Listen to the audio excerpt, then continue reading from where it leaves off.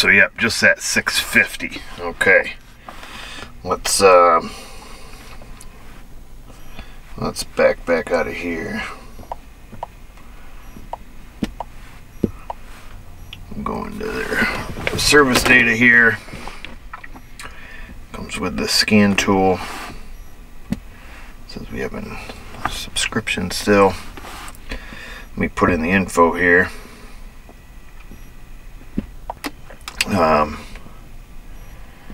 Let's see.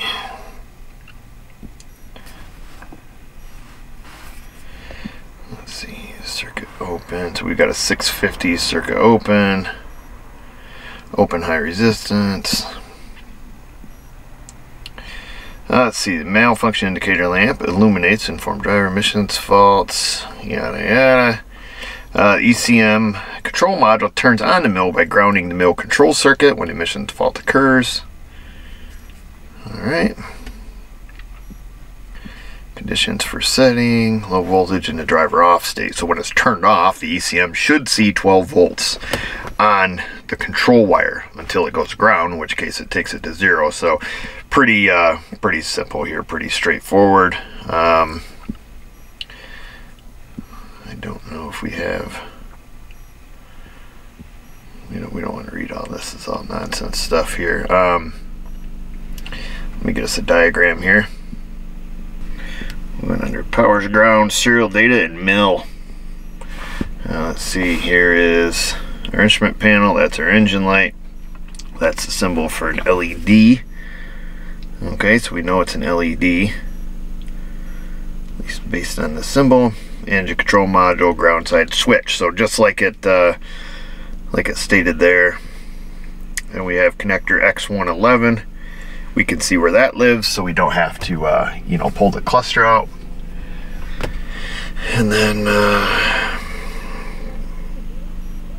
that's probably the cluster connector, would be my guess. Let's go like this. Whoops. Whoa, dude.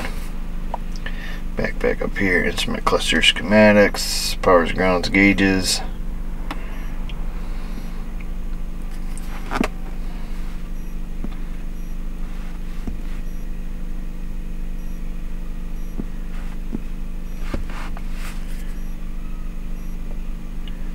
Oops. Indicators and lighting. Find it here. I just wondered if, no, maybe X111 isn't, because I would have thought these other connectors would have ran through there. So let's just see if we can figure out where X111 lives. Be the easiest thing.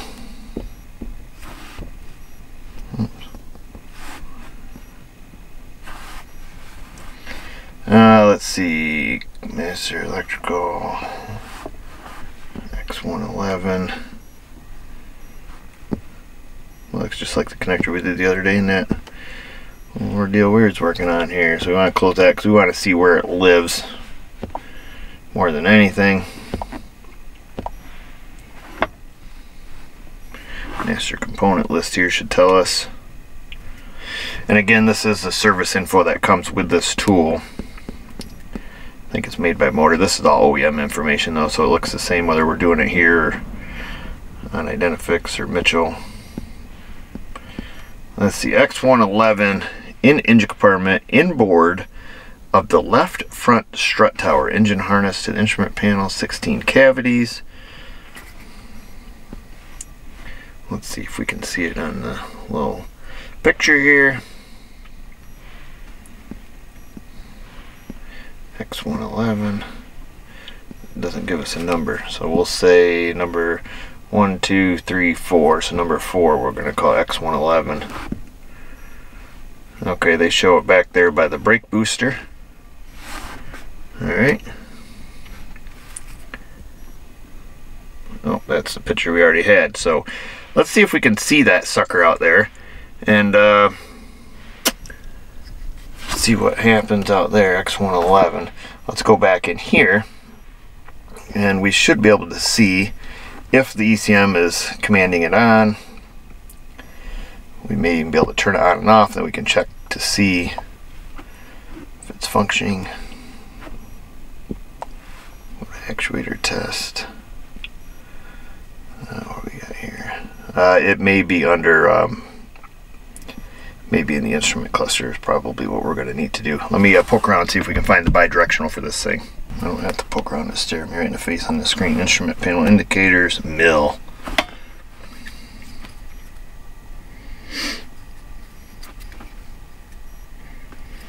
Okay, commanded state none. Mil indicator commanded on. Alright. Well, so we can turn it on. And then we can turn it off. Okay. That's all we needed. Let's go find that connector and make sure the PCM has control up to it. I got something going on here. The connector on the mass airflow must have been broke, so they've got it zip tied. So we'll have to kind of pick our battle there. Let's see, they've got this kind of run around. We'll just pull the zip tie up like that. Unplug it. Get that there. Looks like one bolt. There. Well, let's just pull the lid off. I grabbed a Torx bit here. We'll pull the lid off because I can't remember if there's a bolt down in the middle of these. I don't take a lot of these out on these cars here. I'm not super familiar. At least I don't remember.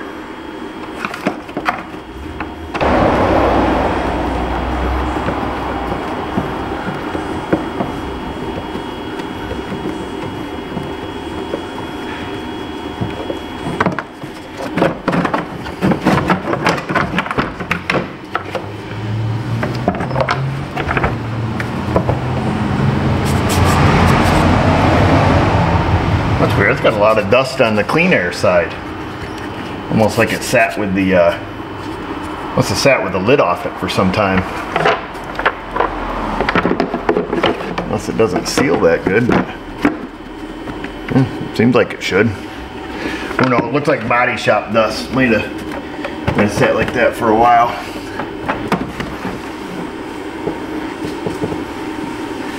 There, we juiced her up a bit.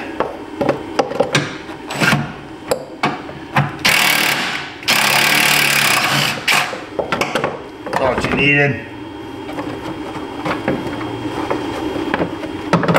I see some butt connectors down here. Doesn't mean anything, but might mean something.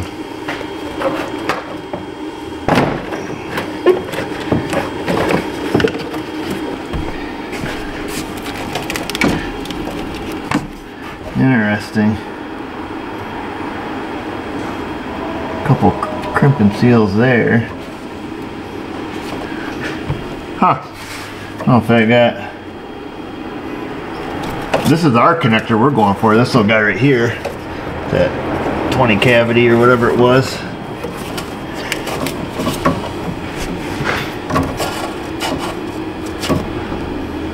Just looking around, see if it, you know, we know this car was in an accident. The front end was all smashed in. But I don't see any where anything was done over here. You know, you can see where stuff was removed and ground wires were taken off and training lines were put in. There's some loose bolts on the training right there. Zip ties. Paint overspray on this, whatever this is. Yeah, paint and primer overspray.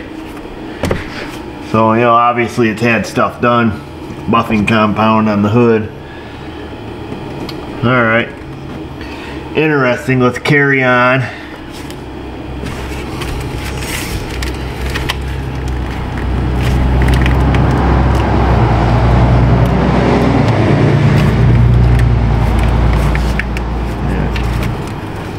All kinds of body shop debris. That kind of stuff. That harness wasn't put back. So yeah, lots of evidence that things have been done here.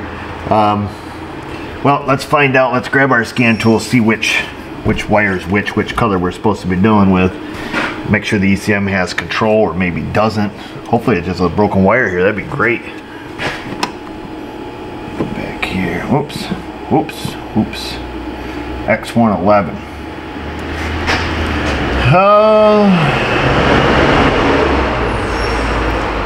EPP. Mill control, brown with white. Excuse me. Every time I start working, I start sneezing. That can only mean one thing. You're allergic to work. Brown with white. Is there any other brown with whites on there? Do we even need to know the pin number? We probably should, just to be sure. A, B, C, D, F, G, H, I, J, K. It's next to the LMNO. It is the L. Brown, white.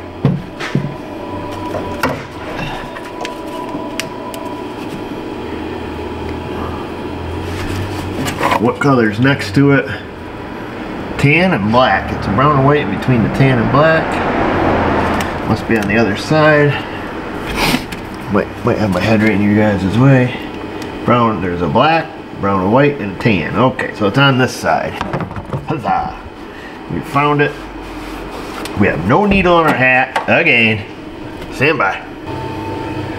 We got us a needle.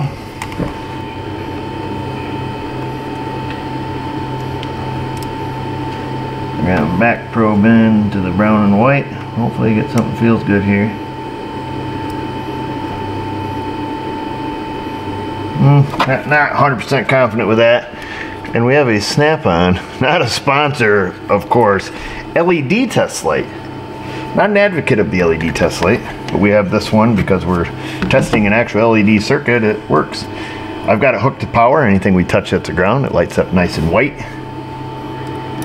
So we've got it there. And we're gonna go back to our scan tool. Oops. Whoa, dude. Come on, man. And it says right now that the mill is commanded on. We're going to turn it on anyways just to be sure. And we're not lighting up. Uh-oh. Either we have some kind of funky funk going on, or we have a bad connection here. I want to make sure that we don't have a bad connection. There's our brown and white wire. I want to poke our wire, but I want to poke it where I can fix it.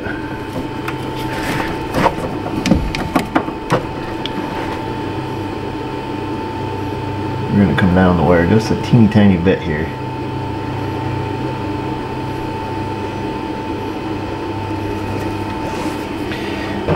We're still commanded on, and I've got no light. How about this? How about this, he says. Let's take our test light. I'm going to move my test light to ground. Actually, I'm going to leave this one on positive. I want to go get a better test light. Stand by. We're going to get a high current test light. Higher current. This is only 750 milliamps. And then we're going to take and we're going to back probe it again instead of poking into the wire there. We already poked it. We're going to just back probe here. I assume we're in there getting a good connection. I've been wrong before. We're going to stick this test light there like that, which grounds it, which if we do have good connection, should in turn turn on the mill. Let me just stick my face inside here real quick.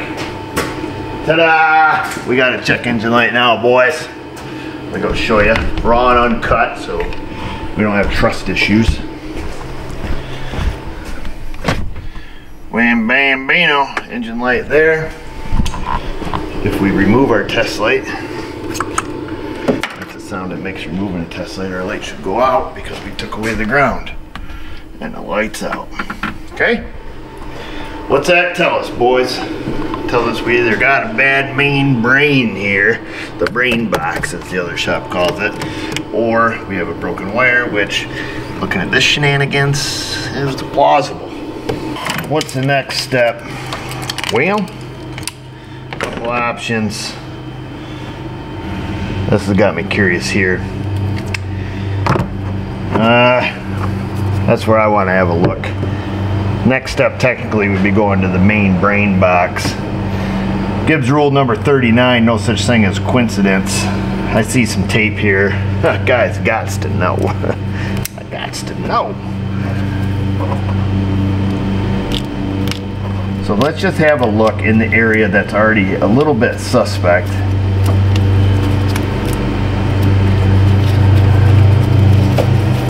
I gots to know. That's from Dirty Harry. That's where he said, "Are you feeling lucky, punk?" So let's just have a look-see. Let's find our brown with white wire here and just give it a tug. That one's brown with white. I think there's only one brown with white. Gonna get the little guy up here.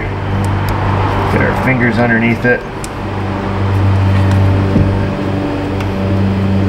Feels pretty stout in that direction.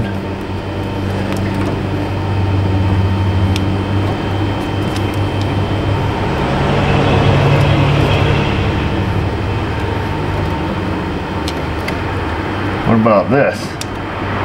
Oh! Well, well, lady, I think I see your problem. I think I see your problem, lady. Let me get this zip tie off here. Whatever this held on to. I see this lady's problem. Whoever wired this up, they must have been going to the bar with me, Ma. But I think they did some color swaps.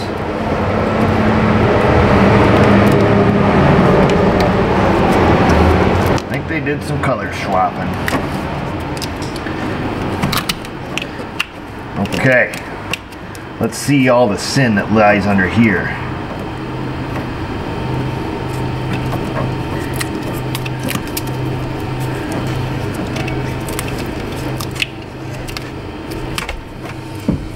Cause something ain't right. Oh no, never mind. That's a brown. I was gonna say I see a wire here that is brown with white going to a wire that is yellow with brown. What the world? There's two different browns with whites. I would think, I didn't even consider this. This purple wire goes into this red wire. What the world? Because this looks like an OG connector. Oh no, that's brown and white on that side. Interesting. So probably what happened here is they took pins from something else to repair these two. Okay. Wild goose chase for me for a minute. Just happened to be our wire color. That brown with white there. We know that the brown with white that goes up to X111, we know that's the correct wire that's in the cavity. Because we grounded it and we know this is the correct wire. I thought I was going to untape it and find some sin lying down here where it got crisscrossed. I suppose we could still have a bad main brain. Let's look for other tape.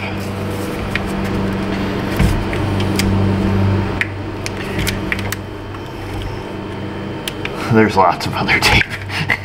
Who's this guy fooling? I'm only fooling myself here. We know we're not looking for a short. If it was, you know, short at the ground, what would we have? Well, you're right. We would have a mill that's on all the time.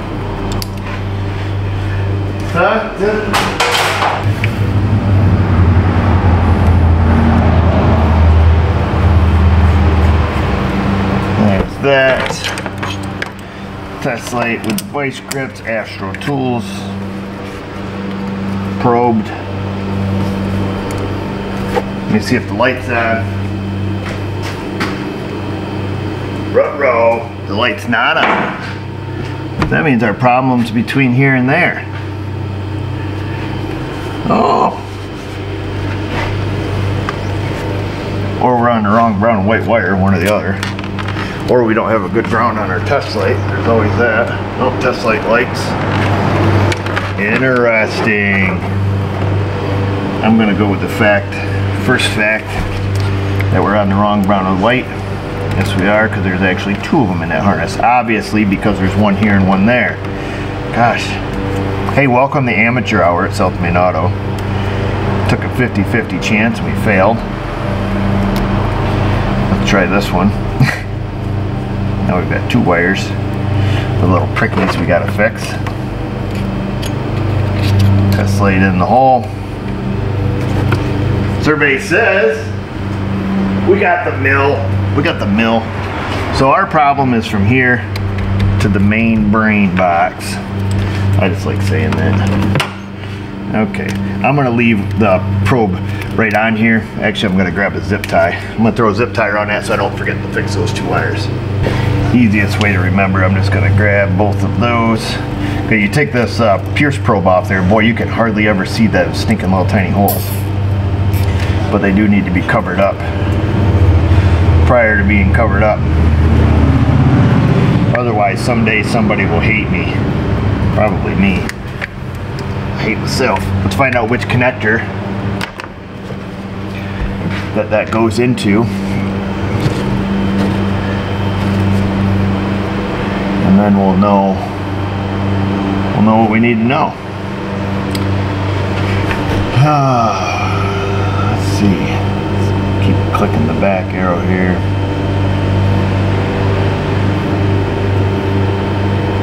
And what do we want here? Diagrams. Oh, that was X111. I think we had the diagram here in a P0650. There's that. Go here. Go to all. Oops. 650. They had diagrams here. Engine control schematics, powers, grounds, and mill. And that says the cluster. And that goes to pin number 46 on connector X1. Pin 46. As you can see there, pin 46. And then we swipe, and connector X1. Which one's X1? Well, I don't know. So it's going to be either the top one and or the bottom one. What we'll do, oops, my truck's beeping at me out there. Pin 46. GM's usually pretty good about numbering their stuff. Let me get something to pop the connector apart here. So I pulled the lid off the top one. I got my glasses. And I've got a light. You scumbags.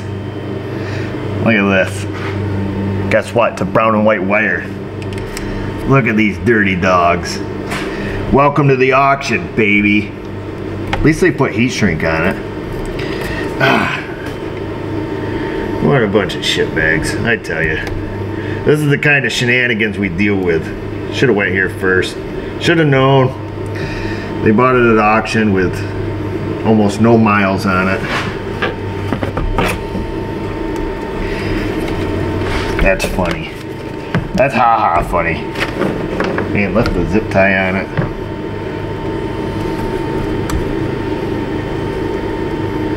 Probably never even knew it had a code in it until he started checking out the ABS stuff. There it is. There's both halves of our wire.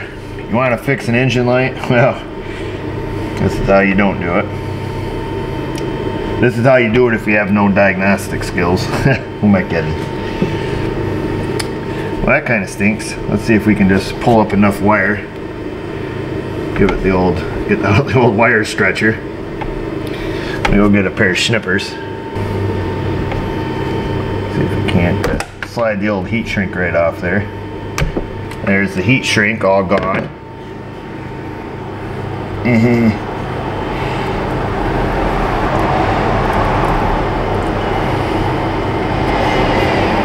Might even be able to do it without even unplugging it. We're just gonna, I'll go with like a Sue. We're just gonna touch these babies together for right now.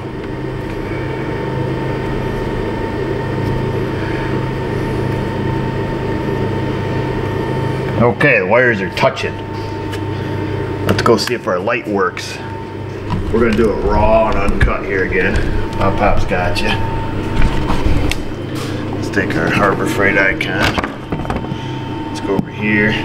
Mill on. It says it's supposed to be on. It's on.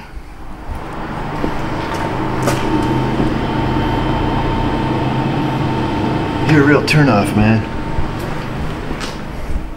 It's off. Ay, ay, ay. Yep. Yeah, well, I'd like to say it's my first time I've seen it. I'd be lying. Let's cut this down.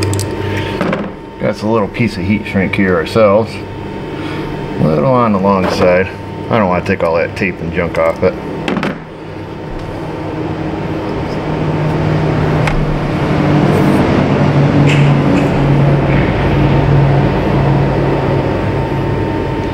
Alright, let's not pretend you can see. Put the glasses back on here.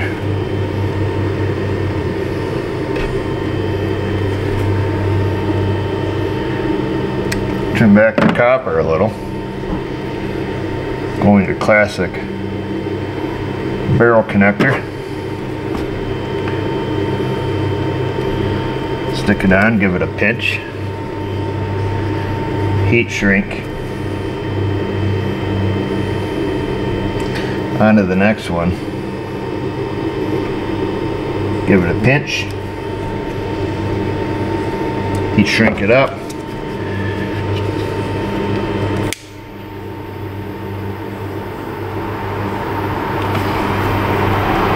Get the little lighter here.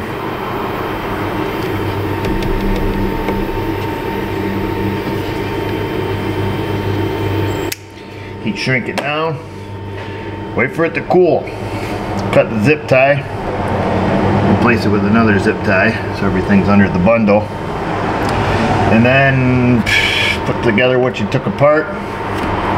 Had a couple red herrings over there as far as the previously repaired wires go. Kind of sent us down the wrong path. Awesome. Would I do it any differently? Knowing what I know? Yeah, I would, because I know what I know now, so of course I do it different. I figured this was the easiest. This is easier than pulling the cluster, in my opinion. And we would have ended up back out here anyways, so. Alright, give me a few minutes to get things straightened up here. Gonna fix my two wires there, and then where I poked it up here, kind of get things taped up, wrapped up, looking nice. Give you a look at the final fix before we put it all back together. Threw the zip tie on. There's our barrel connector, our heat shrink with adhesive. Put the cover on. Everything went together fine, all taped up. Put back where it belongs. Shut the box back in. Put the bolt back in. Oh, okay. Woo! Make sure we didn't lose our wire down there somewhere. And I just got thinking. Looking at my LED test light here. Out of probably 2,000 self-made auto videos that are out currently, over 10 years in production, October 2014, 10 years next month, it's probably the first time it's ever made a debut. However, the humble test light, the incandescent test light, we've gone through several of them over the years in the SMA videos. And you have to think about it, folks. People oftentimes, like, you know, computer killing, you know, test lights, yada yada. We've talked about that a million times. Big myth. You can't name one circuit that this will take out on a PCM. I can name one, but I'm not going to share it with you because nobody else will ever name it. At any rate, we use them to substitute load. That's what we do when we're using light bulbs. Incandescent bulbs in test lights, or light bulbs, you know, on a stick. We're just using them simply to simulate different current loads, current draws on different circuits. We were testing an LED circuit this time. extremely rare for us to do that. So what's the perfect substitute for an LED circuit? An LED, okay, this or a voltmeter. Probably could have used a 100 milliamp or 150 milliamp test light. I don't know, and I didn't want to get led astray because I know what the circuit was designed to run, so we substituted the appropriate load. So that's why we went that route. I don't know who did that. I can't imagine the guy who owns it did it to his own mother. Let's hope not. Let's hope Ma doesn't find out. And if he did, why would he pay me, you know, $100 to go through and figure out what's wrong with it? I don't know. It seems like a waste of money to get a silly video. So somebody did, but not your average Joe dirtbag, because they knew what wire it was. They cut it where it's fixable. They cut it where it was obvious, and they, you know, put the heat shrink on it. So bravo to that guy. Typically what you'll see with our used car guys, not that my used car guys do it, but they get scammed buying them at the auction. I'll say the auction cars, they come in and the auction people will take whoever sent it to the auction, pulls the cluster out, and then they get in there. They still use a test light, but they use it to go across the circuit board, and they scratch the LED off it or cut the trace on the circuit board. That's what we see. And back in the day, when I was just a young buck, what they used to do is take a drill tip cleaner, and they would actually drill through the cluster and through that little point, and then stick a little nail in there and, you know, blow the bulb. So there's all kinds of ways to get around it. This is the best, cleanest way to get rid of your check engine light, is just cut the wire, cut it where it can be fixed, put little repair ends on it, sign your work. Maybe the guy did it's watching this video and he's laughing and laughing.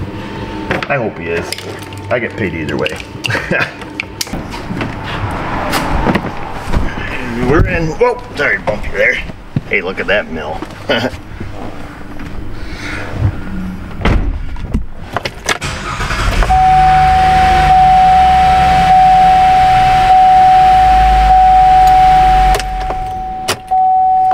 It works. Great, now we got fans on high speed. What the world could that mean?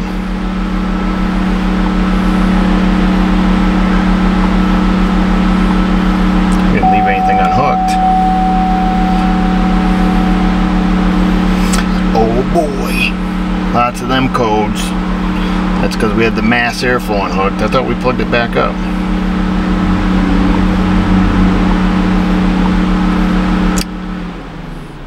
I thought we plugged it back up.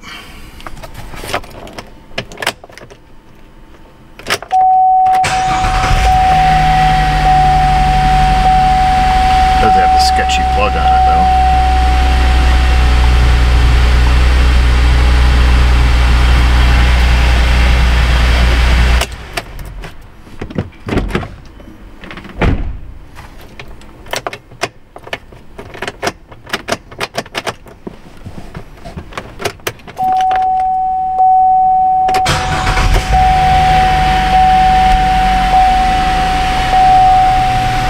We did have the key on the entire time we was fiddling with things.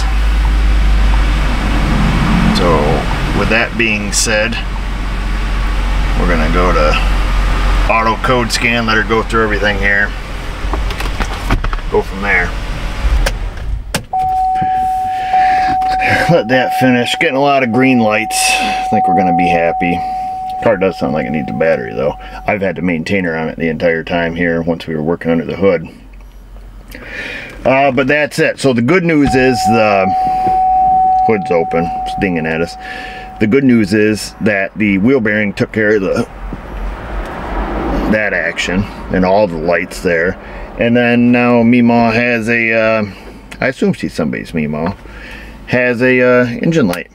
So we're good. Now that can drive her nuts, which in turn is going to drive the son nuts, which might just cut the wire again. That way, quit calling her. Quit calling me, Ma. So yeah, that's that. We're gonna leave it at that, folks. Looks like it works.